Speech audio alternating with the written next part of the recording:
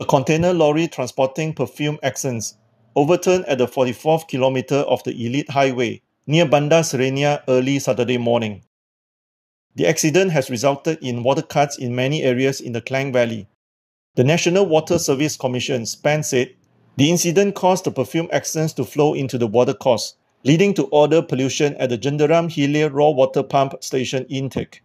SPAN said the Sungai Semenyih and Bukit Tampoy water treatment plants had to be shut down since 2 a.m. due to the incident.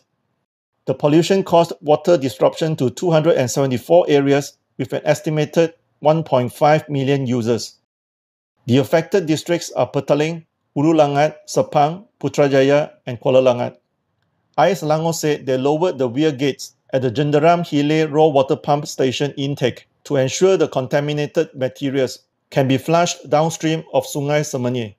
Water tank lorries have been deployed to the affected areas to ensure the residents have water to use.